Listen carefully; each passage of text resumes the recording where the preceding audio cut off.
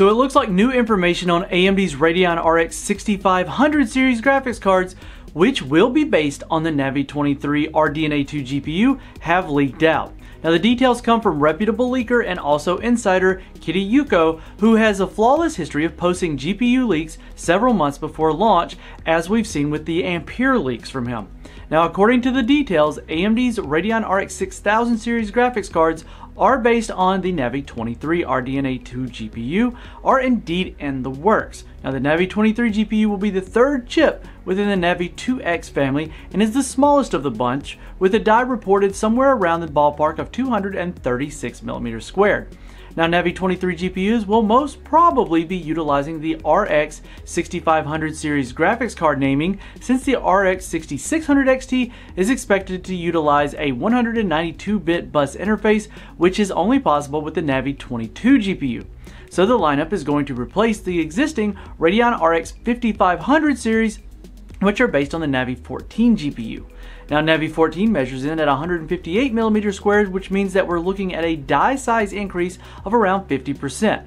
Now the Navi 23 GPU is also internally referred to as Dim Gray Cavefish, which was the codename that we heard last year. Now moving on, it is reported that the AMD Radeon RX 6500 series graphics cards family with that Navi 23 GPU will feature up to 32 compute units, so a total of 2048 stream processors and 32 ray tracing units inside the GPU package. And the GPU will also be packed with 64 megabytes of Infinity Cache, which will help boost its bandwidth by quite a huge margin, as we've seen in the past. Now for memory, we're looking at up to 8 gigabytes of GDDR6 capacity, which will operate across a 128-bit bus interface and offer pin speeds up to 16 gigabits per second, and this should total a bandwidth of around 256 gigabytes per second.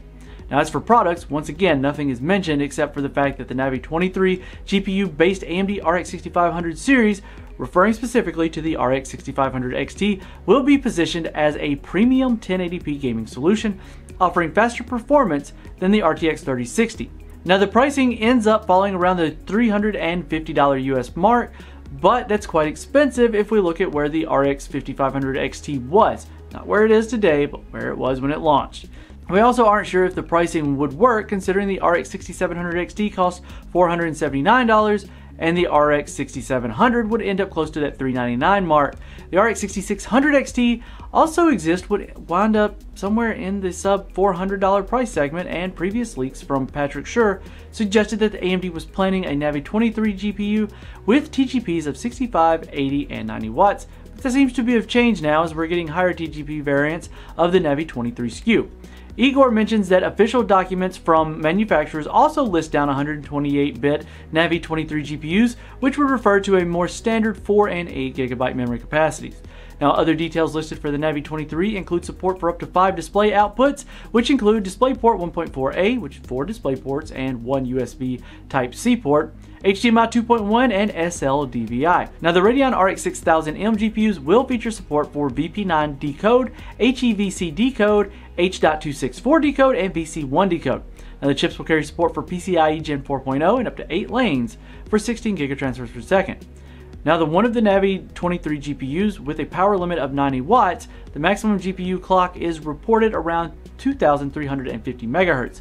The launch of Navi 23 GPU-based graphics cards is expected in April, so expect more information in the coming weeks. Alright guys, I want to thank you for making it to the end of this video. If you liked what you saw here, make sure you hit that subscribe button down there, hit the bell notification so that we don't miss you in the future, and if you want to catch out something you may have missed, hit up the links over here on this side, and we'll catch you in the next one.